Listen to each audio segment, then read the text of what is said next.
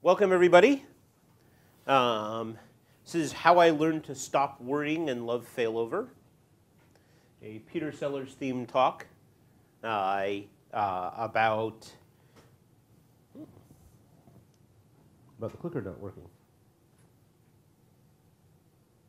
Here we go. About fully automated high availability for Postgres. So if you're confused by the title of the talk and you aren't here for fully automated high availability, then now's the time to leave. Otherwise, you can hang out. So obviously, with everybody doing cloud deployments and everything else and wanting to sleep through the night, we want Postgres to go full auto. And well, there are a lot of big, heavy things that are full auto. What we really want is a sort of kinder, gentler automation.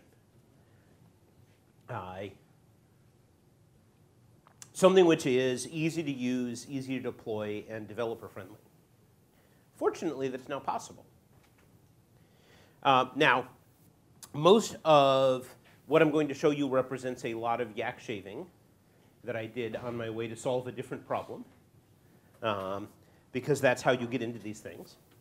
And as a result, I'm going to be basically showing you some technologies rather than a packaged solution.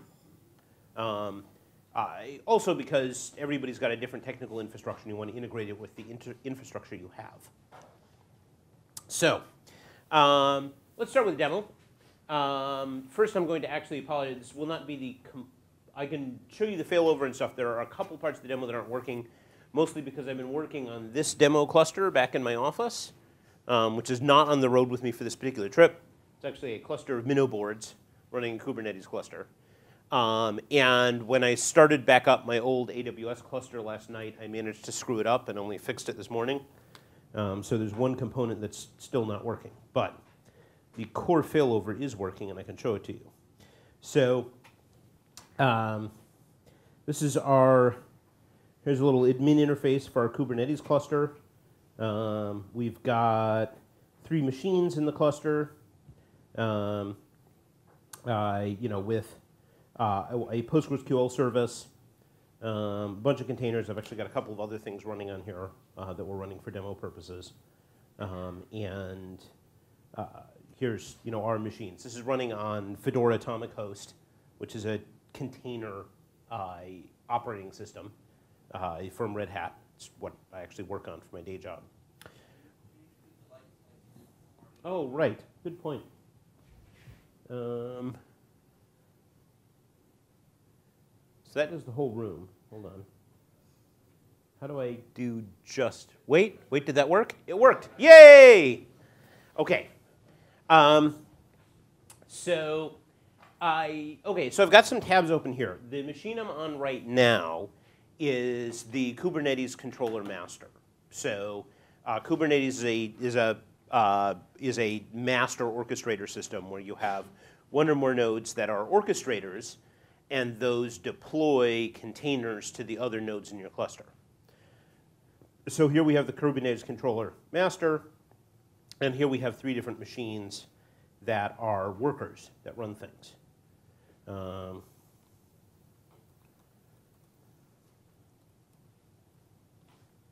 So we've got our PostgreSQL service running here, and a PostgreSQL service in Kubernetes is an address that you can actually connect to. And this address is backed by one or more pods, and pods are groups of containers.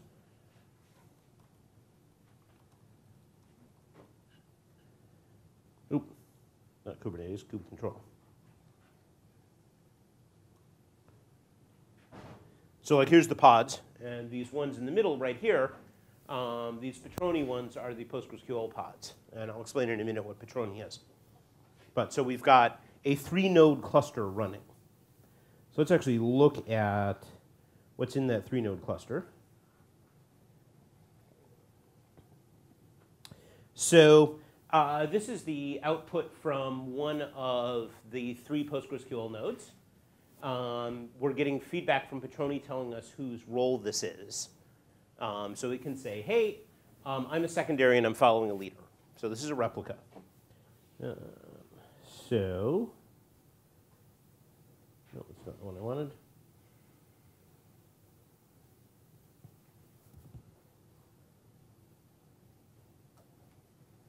Okay, and here's our leader. Lock owner, no action, I'm the leader with the lock.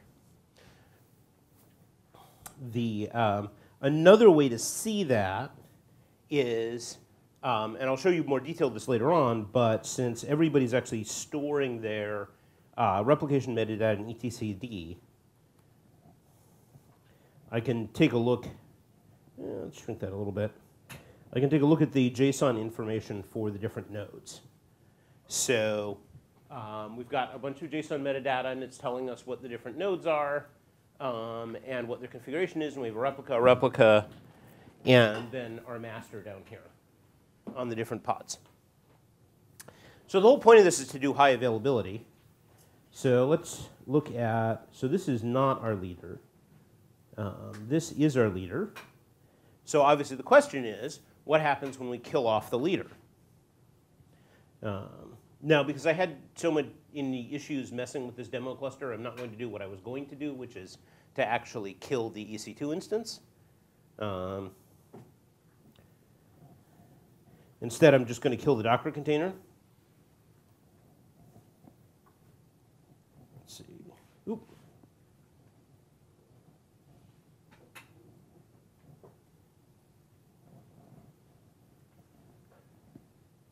Where are we here? There we are.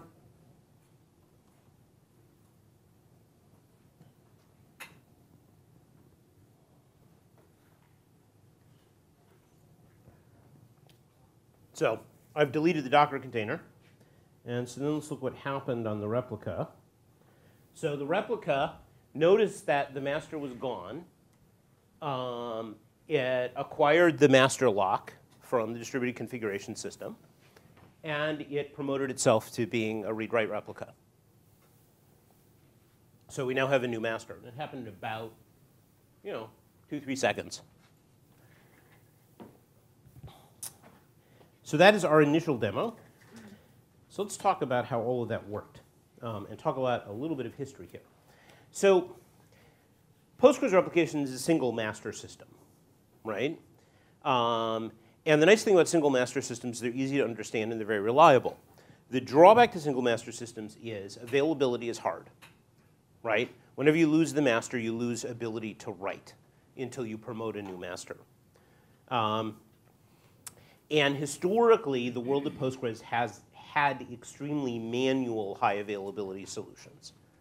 That is, the standard recommended thing in the PostgreSQL docs is go in and run pgsql pgcontrol promote. I don't like that because for me that means getting up at 3 in the morning because my phone rang. Also, the involved lag time in replication failover there is rather high. Now, obviously, the solution that a lot of people go for this is multi-master. Someday PostgreSQL will get there, but I'm not holding my breath. Now, the shame of this is that PostgreSQL binary replication as a backend is really bulletproof. It just works. It has all kinds of detection stuff to prevent you from corrupting your data or replicating from the wrong master or doing anything stupid, except maybe creating a ring replication thing, but that's maybe a feature, not a bug, and can be combined with various disaster recovery things. And so we really want to be able to use the PostgreSQL replication cluster because we know we can, PostgreSQL binary replication, because we know we can rely on it. So given that we have all these features in binary replication, why is automated failover not already a thing? Why is that not a core Postgres feature? And this is something I get asked all the time when I go to events that are not Postgres events. And the problem is that our answer for this is really bad. This is actually quoting somebody who I won't name, who I overheard at a Postgres event when some new user asked them about this. And they literally said, automated failover is too complicated, you don't want it. But they do want it. And as a matter of fact, in a lot of cases, they may need it. This is not the right answer. Just because something is hard doesn't mean that it's impossible. And frankly, we do a lot of hard things in the world of Postgres. Things that are hard to even describe what we did, except that Postgres is faster now. Also, One of the other things is we make the problem harder for ourselves than it needs to be, which is that having an automated failover solution that satisfies all users everywhere is pretty close to impossible. But having an automated failover solution that satisfies most users most of the time is actually not that hard. So the demo that I showed you implements something I call the 80% solution, which actually has two variations. It's actually basically sort of two 40% solutions, and I'll be talking about the other 40% later on. But basically, we have a pool of async replicas. We assume that nodes are cheap and replaceable. For that reason, we're using containers. We have some kind of watchdog service.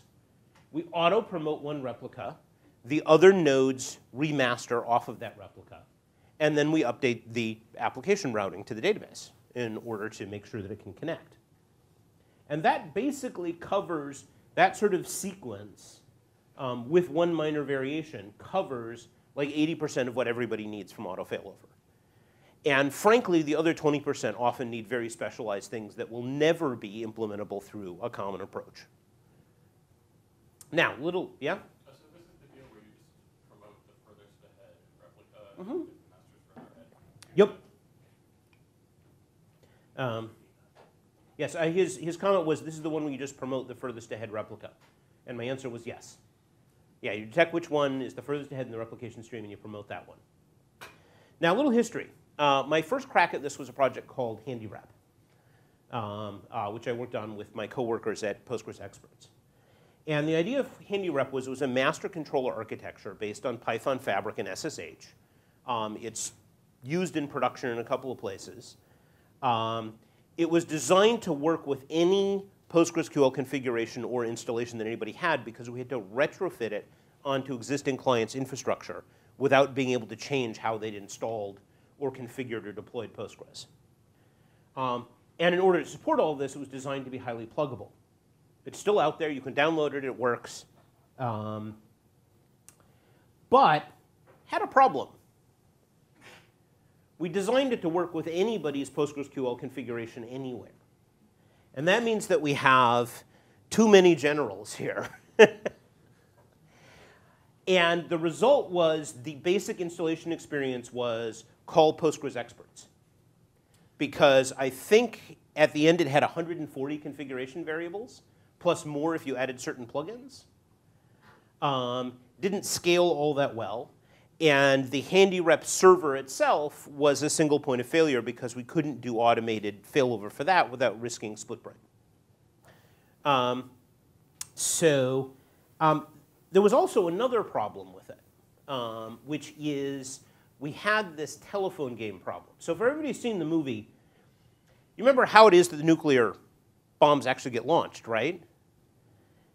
Is that they call in the codes, and then later on they try to call off the nuclear attack, only they lose the connection to one ICBM center.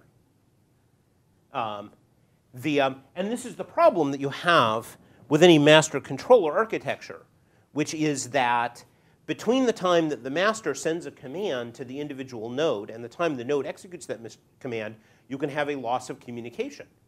And so as a result, HandyRep had 4 times as much code to deal with recovering from a loss of synchronization of the nodes as it did to actually do the failover. So we realized that actually one of the things that I had to do to solve this was need to make sure that if the controller shuts down, that is, if the replication controller, the thing that manages what cluster you're part of and what direction you're replicating in, if that shuts down, so does PostgreSQL. So that you never have to deal with synchronization because you always know it's synchronized because otherwise Postgres is down. So we'll get to how we solve that in a minute. In the meantime, another company, Zalando, #1 European online fashion portal, some 15 million customers, 150 databases, et cetera. With that many databases deployed, they needed to have automated HA. It wasn't like a nice to have thing. It was an essential to have thing. And so, but they tried to implement it again on their own in the first run, and they ran into all of these failover failures things. They had something based on PGPool, and they had all kinds of false failover and misfires and race conditions. And of course, the biggest problem, which is split brain. Right? Here we have 2 masters. And the, and split brain is sort of, for a single master database, split brain is your worst failure condition, right? Which is, once you have split brain, automated recovery is not possible, and manual recovery is not fast. So it's the endpoint that you want to avoid, even to the exclusion of like maybe being unavailable. So they started working on this project called Petroni. So we're going to talk about Petroni.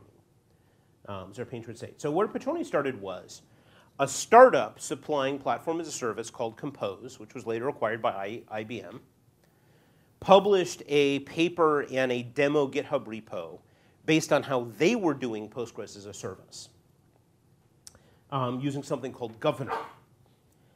And Governor was based on two realizations by them. Number one, your Postgres cluster is a very poor place to store the replication state for that same cluster. Because if the cluster becomes incoherent, then you also don't have a good source of information for the replication state. Second thing was that they realized that having a smart agent that is intelligent logic on each individual node beat out having a top-down controller for all sorts of reasons. And so based on that, they created this Compose Governor thing that was based on a containerized-based application backed by etcd-based consensus and a simple PostgreSQL controller. Again, I'll go more into what that means. So Zalando forked this into the Petroni project, which I also immediately started contributing to because I needed it at the same time. So here's the basic idea. There are three parts to failover. One is noticing that you failed, noticing that the master has failed. The second part is failing over the database. And the third part is making sure that nobody can connect to the old master. So, and the way we handle a lot of those things is via the Petroni controller. So if you go to the Petroni website, Zalando/GitHub Zalando Petroni, have the URL later, see a bunch of Python code there. That Python code is not a separate service that runs somewhere. That runs on each individual Postgres node. It's a Python daemon. It runs in the container as the PID1 as the service of that container. And it starts and stops and reconfigures Postgres. This is where having Postgres in a container benefits us. Because if we have Postgres on a regular server system, we can't really guarantee. You can do some stuff with systemd. But it's a lot harder to guarantee that if Petroni isn't running, neither is Postgres. Within a container, it's really easy to guarantee that. Because what happens is if Petroni shuts down, the container shuts down, which means Postgres shuts down. It also provides an internal REST API because we need to be able to communicate with the Petroni controllers. And it enforces an opinionated configuration of PostgreSQL. That is, you do not configure PostgreSQL, Petroni configures it for you. And that allows us to eliminate a whole bunch of issues that require us to have special cases in the replication controller system. So here's how failover goes. So we have right here, we have an individual Postgres container with our Petroni controller. Now, in my demo, I'm using Kubernetes as an orchestrator. So Kubernetes knows about this config, and it deploys multiple nodes via what's called a replication controller or a replication set. So it's deploying, in this case, 3 nodes, right? And after it deploys those 3 nodes communicate with etcd. And they all try to grab the master lock from etcd. Now, etcd is a distributed configuration store, and one of the features it has is leader election. So only one of those 3 is going to get that lock, largely timing-based. So what happens is one of them gets that lock, and that one initializes itself as the master. This is in a brand new deployment, so that one initializes itself as the master. And the other 2 realize they're followers, and they start replication from the master. Now, the question is, what happens when something happens to the master? Well, when the master goes away, the master has been maintaining a key on etcd. And if it doesn't constantly update, if it doesn't frequently update that key, it goes away. So when the key goes away, the other replicas notice this, and then they both try to grab the master lock. There's actually a two-stage election process. First, one of them grabs the master lock, then we check what their replication replay point is across the cluster, because we want to promote the furthest ahead replica in order to avoid having replicas that can't remaster. There is actually PG rewind support for later versions of Postgres in Petroni if you want to do more complicated things. Not gonna go in depth into that here. So one of them becomes the master, the other one's still a replica, and replication starts up. In the meantime, Kubernetes has noticed that we're supposed to have 3 nodes and we only have 2. So what Kubernetes does is it spawns another node. This node starts up, immediately communicates with the distributed configuration store, says, oh, there's already a master, so therefore I'm supposed to be a replica, and I'm going to start replicating from the existing master. The lovely thing about this is it translates very easily into autoscaling. I can spin up any number of nodes, and as long as I tell them which cluster they're supposed to be part of, they will automatically do the right thing. So the question is, how do we prevent split brain? Right? Because we went over all this. How do we prevent split brain? Well, in this case, we are relying on the distributed configuration stores. Now, given that we've already had 3 different talks that covered consensus algorithms at this conference, I'm not going to go over this. If a few of you weren't in any of those talks, just, I don't know, go back through the video or something. But the distributed configuration stores have ways to prevent split brain. So if we rely on keys and locks in the distributed configuration store, we can be reasonably assured that every Postgres node will either be part of the valid cluster or will not be part of any cluster. And if it's not part of any cluster, what Petroni does is it restarts the individual node in read-only mode, if it was a master, so that we don't end up with split writes. Now, there are some alternatives in the DCS world. Zookeeper, the big Java one, is supposed to scale larger. It's a little bit more complicated to configure than etcd.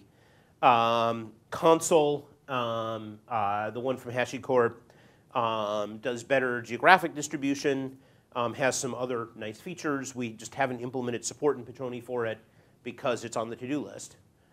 Somebody introduced PG Paxos here, and it would be kind of amusing to do a PostgreSQL consensus cluster that you could hit from the other one just to do it. Now, Petroni is a component, right? Like I said, Petroni is the daemon that runs on each node. The rest of the system can be a variety of different things. For Zalando, they are heavy into AWS stack. And so they have this project called Spilo that takes all the AWS things, Route 54 and what's the general cloud deployment thing for AWS? CloudFormation, thank you. Building that on top of Petroni on each individual node in order to have a fully automated system. I work on the Kubernetes stack as part of my job, and so I have a little demo project that I'm going to be continually improving that I called AtomicDB, which is based on the Kubernetes orchestrator stack. So Postgres, Petroni running on Fedora Atomic Host with Kubernetes. Dynamic proxy in development, by the way, that's the part that's not working in the demo currently. And the cockpit UI. Well, I'm actually a little ahead. Any questions before I go back to the demo? Yes?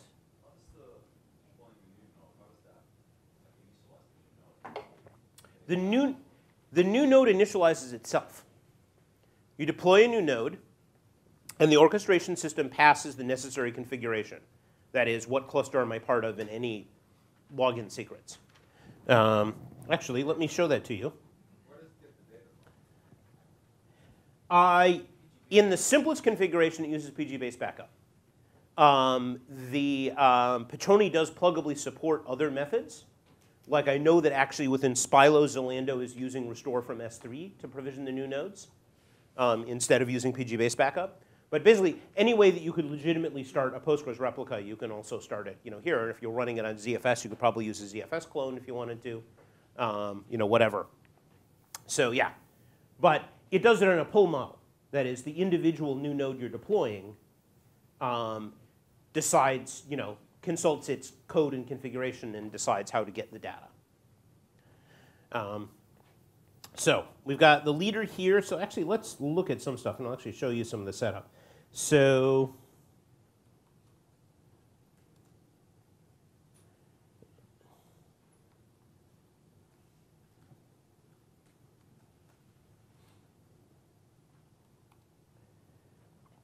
this isn't our Kubernetes config. This is our basic sort of service. A service is just an endpoint that lets us connect to Postgres. And we have a selector here.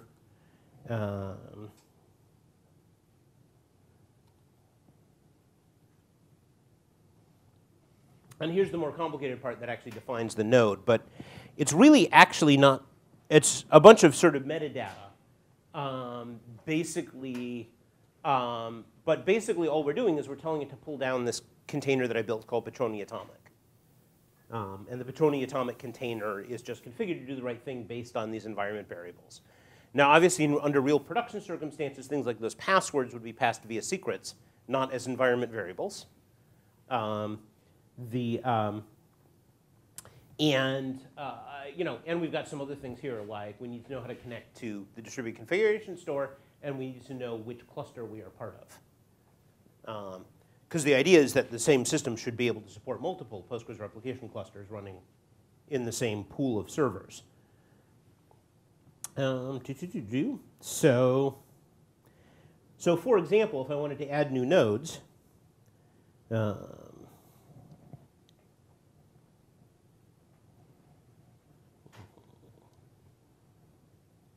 actually, here, let's do this to the graphical interface.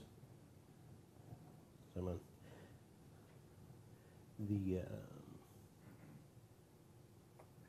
so let's see if I can actually find the replication controller for this. No, that's the Redis one.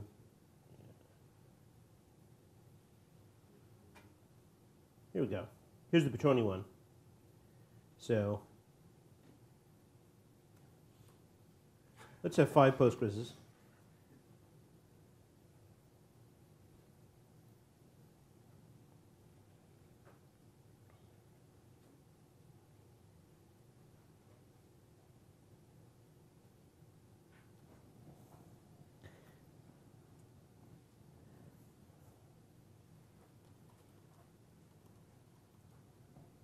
So now I've got 5 Petroni nodes.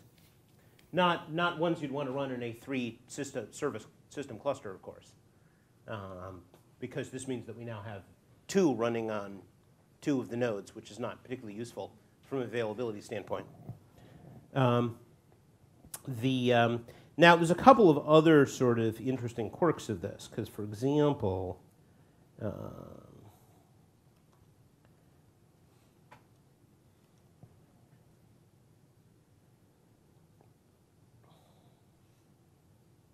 actually, I'll show you that in a minute.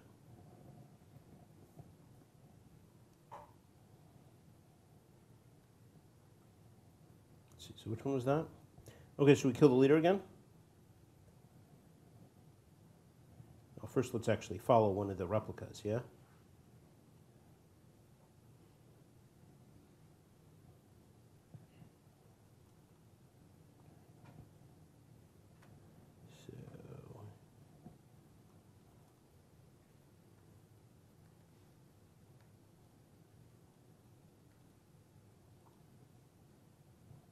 So 4E.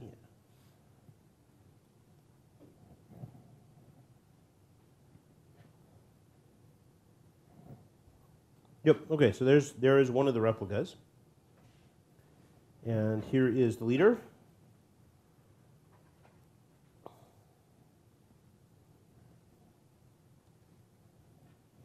And by the way, the reason why I'm removing this as part of my sort of kill simulation is that if I just stop the container, the first thing Kubernetes tries to do is to restart it, if it's still there on the system, because it's assuming that there's just been a blip, with the process management, not that it's actually dead. So I'm removing it so it can't restart it. And so in the meantime, what happened to the other replica is, so in this case, this replica did not successfully grab it.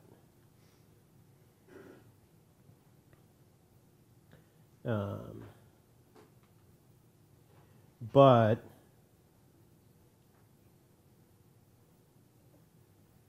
here we are.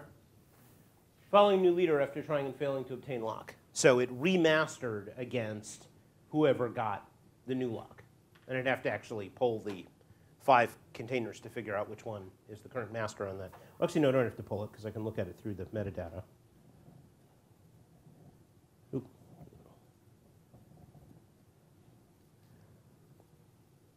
At some point, we would love to have somebody contribute an actual UI for this. I've been actually adding an extension to Cockpit for it, but it's not done yet. Because weeding through all this JSON is not particularly user-friendly. So that's sort of our failover thing. And then in the case of, now one of the things that comes built in with Kubernetes is a simple load balancer. So in order to make a read-only connection, what I would do is connect to the service address.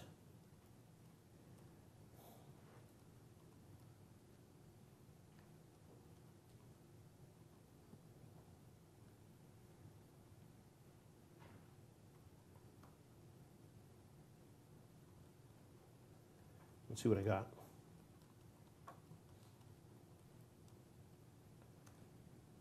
Yeah, so this is a replica. Yeah, second try I got the master. And so this is just going to round robin those various backends. So that's great for the load balance read-only connections. If you're doing high performance, you'll want to actually use an external load balancer, like set up NGINX or HA proxy or something to do slightly better load balancing. Let's go back to the slides. So, and I'll talk a little bit more about proxying in just a second. Now let's talk about some alternatives. I did say that this wasn't really the 80% solution, it was the 40% solution. So here's the other 40%. So there's this project, there's this platform as a service called Flynn.io that again uses Postgres as a database backend. And Flynn decided to implement a slightly different HA, which is a descendant of the Manatee and/or Yoke projects, which are also existing projects.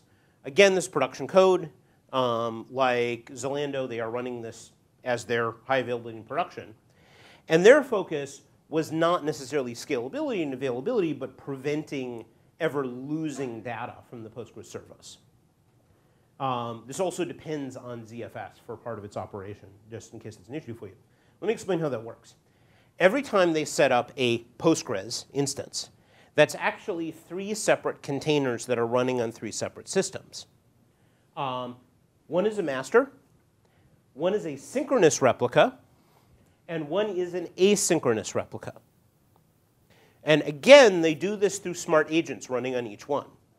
That is, the master, it connects, it sees there is no master for that particular endpoint, and it makes itself the master. Another one connects, it sees that there is a master, but there's no synchronous replica, and it makes itself the synchronous replica. Then another one connects, it sees that there is a synchronous replica, and it makes itself the asynchronous replica. They actually have a custom, and the reason why I promote Flynn over Manatee and Yoke is that Flynn implemented their own custom router in Go called DiscoverD, which is fairly nice and something I may lift from their project for Patroni.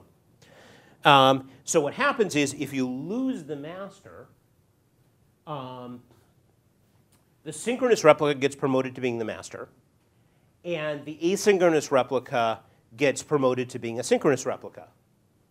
And at that point, hopefully your orchestration system notices that you need to have one more node. It creates a new node, which then creates itself as an asynchronous replica.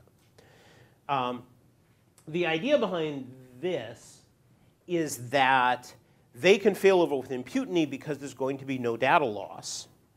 And if their goal is to make sure that with the failures of machines, there is no data loss for sort of single endpoint Postgres, then it does that really well. So basically, the reason why I say the 40% solutions, it depends on what your use case is, right? Flynn is about maximum data protection. It would be like the CP out of CAP. And Petroni is for maximum availability, which would be more like an AP out of CAP. So it really depends on whether you're more concerned with availability and scalability or whether you're more concerned with guaranteeing that you don't lose any data. I can even imagine setups where you would have both running side by side. There are some other alternatives. Stolen is Petroni rewritten in Go. It's not quite complete. The original compose.io is out there. Manatee, if you happen to be on the joint platform for some reason, it would be what you would use. Nanopack Yoke is a sort of demo thing along the same lines as Flynn. Now, one thing that I am still tinkering with on the Petroni side of things is the proxy problem. Because you notice I showed you the read-only built-in connection to do read-only connections. Well, the question is, what about the read-write connection? This is still kind of under development, WIP here. Because the master service needs to follow failover. It needs to read the Petroni metadata and follow the master. Now, this has had me involved in development in Kubernetes, a feature called PetSet that's going to be a core feature for Kubernetes 1.3, which will be out around the same time as Postgres 9.6. And that would allow me to manage persistent endpoints for a headless service, which you can't currently do reliably. You can kind of do it via hacks. Because I would like to use Kubernetes built-in load balancer to handle this. Right now, what we have is a little sort of hackish thing that runs a PG Bouncer container, and that PG Bouncer container pulls etcd and updates its configuration periodically in order to direct you to the master. The drawback to this is that PG Bouncer does not effectively do live failover. That is, while I can add the new master to the configuration and new connections will connect to that new master, I can't forcibly terminate connections to the old master except by restarting PG Bouncer. We were talking actually over the pub about some solutions for this, whether it is implementing a new tool or making changes to PG Bouncer. And also, Kubernetes 1.3 will solve some of these problems as far as I'm concerned.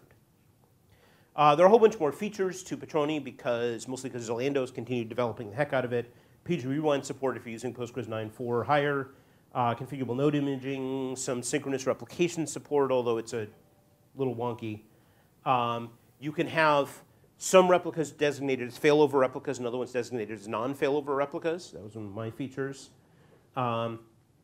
Cascading replication support is under development. Console support I kind of stubbed out, and it's not really complete.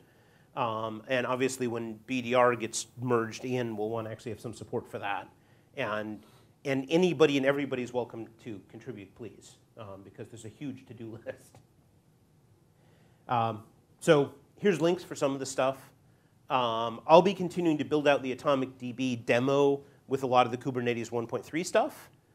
So take a quick look at it now and take a bigger look at it in about a month and a half, 2 months, because it'll be a much more complete example configuration.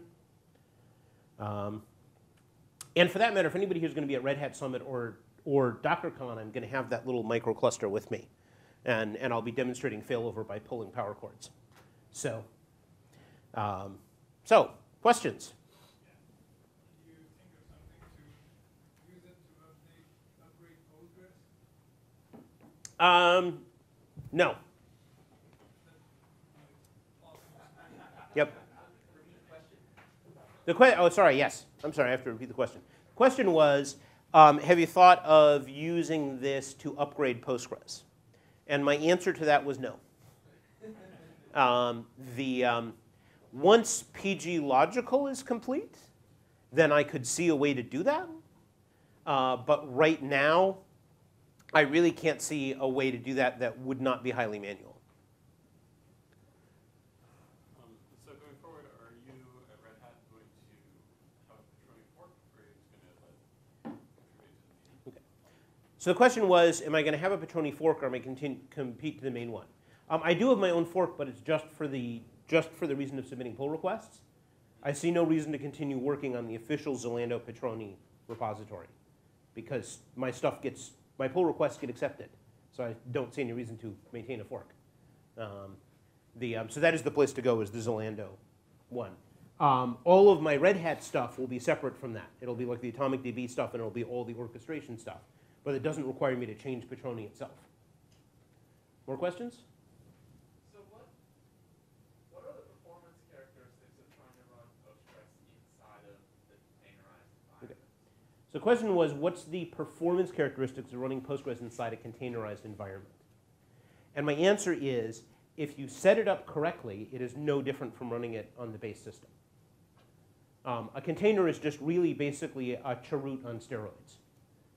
And so you're using the base system. Now, in the demo config that you will see in my GitHub repo right now, I do not have persistent volumes set up. And so I'm using the in-container layered file system. And the performance characteristics of that, if you actually did that, would be quite bad. But that's not how you'd run it in production. You would actually have a volume that mapped to a volume on the host system. And then at that point, it's really no different from running it on the host. What if you use the distributed configuration store? So it's a single point of failure. So is there a plan to maintain multiple copies of Okay. So the question was, is the distributed configuration store a single point of failure? No, because that's why it's a distributed configuration store. I mean, the idea with the etcd is that I'm running, at least 5 nodes, maybe 7 or 8.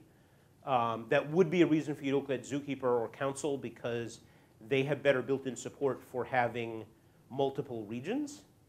So you could actually have some of your nodes in a different data center and have some sort of intelligent failover to that.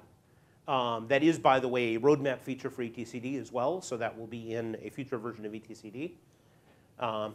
So yeah, that's the whole idea of having a distributed configuration store, is that it never runs as a single point. More questions? What about the storage? If it come with the container, or you have start storage with stateful? Okay. Yeah, the question was about storage.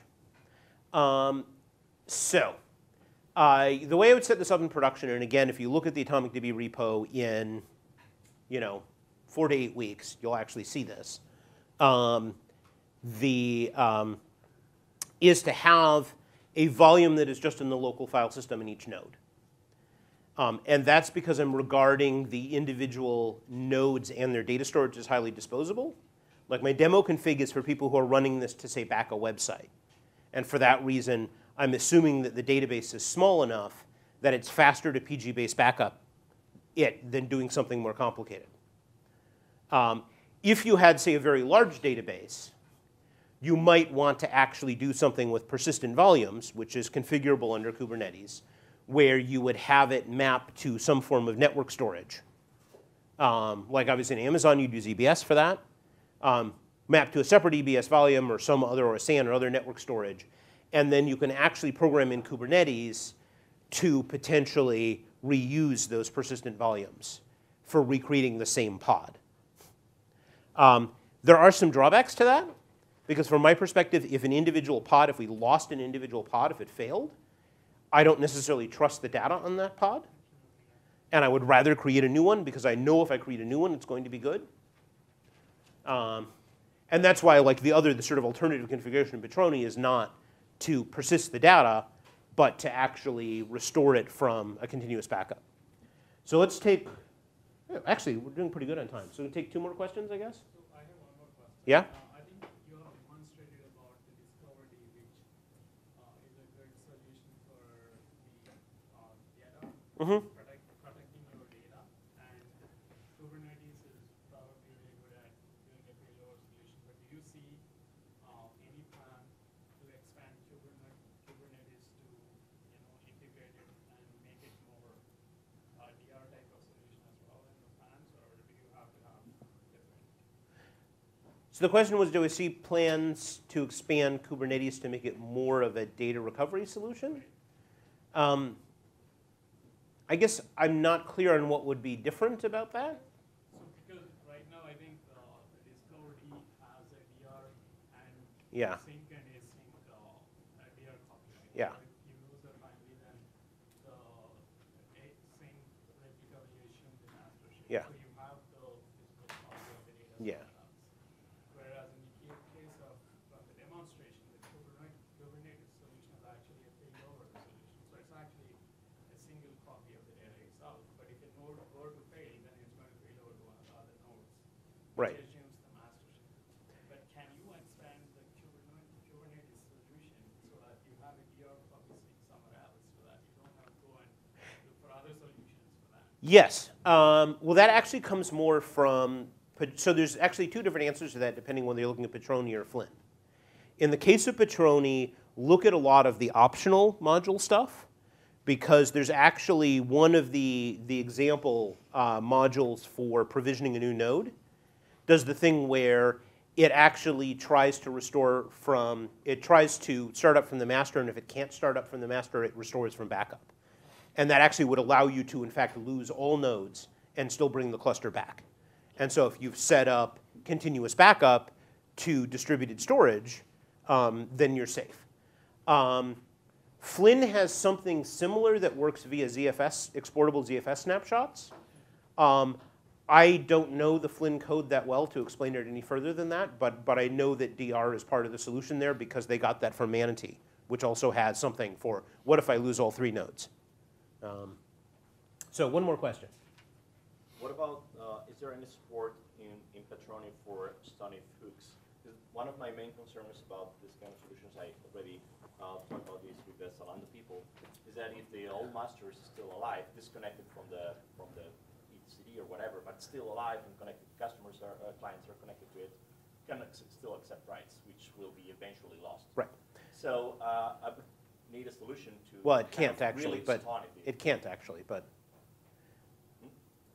Well, so your question was, what if the master is on an isolated network system, but some clients can still connect to it and it's still accepting writes? Yeah. And my answer is that would be a condition that would only exist for like 10 seconds or less. It can exist for that amount of time. I mean, the polling interval is configurable and the lock interval is configurable, but it's a very temporary circumstance. But that is why I said, particularly with Petroni, is that it is a high availability, but not necessarily 100% consistent solution. Yeah. So there would be a hook to say, you know, whenever on my system I can do an API call to EC2 or Kubernetes or just a hardware switch to turn off Stonif this node would be safer. So the question was if there was a way you could call to turn off that node. Yeah. Well, I mean, the first thing is the built-in Petroni functionality is if it can't reach a valid etcd cluster, because it can't reach the rest of etcd, if it can't reach a valid etcd cluster, then it's going to restart in read-only mode. It would be possible to add that as a configuration option that says it doesn't restart, it shuts down. Nobody's asked for that. Wouldn't be that hard code-wise. And then the second answer, that I would have is if 10 seconds of incoherence is a real problem for your use case, that is 10 seconds of potentially lost writes is a real problem for your use case, then that would be a reason to look at Flynn instead of Petroni. And that's why I presented it as an alternative solution, because these are sort of two forks of, am I going to emphasize scalability and availability, or am I going to emphasize data consistency? Now, is it really warranty will be under the polling interval? Because I mean, is it the TCP connection is established even through the load balancer, and then you update the load balancer, as you mentioned before. Yeah. Connection may still be kept open for more than 10 seconds. Even, I mean, as long as the server is alive, there might be a chance that a client's still talking to it. Well, because that would be a really wonky network thing. We should discuss this later on over beers, where we can actually draw this out. Yep, thank you. Oh, and come to PGConf Silicon Valley, submit papers in November. I'm head of the conference content committee, so, and we will have lots of scalable Postgres in the cloud stuff at the conference.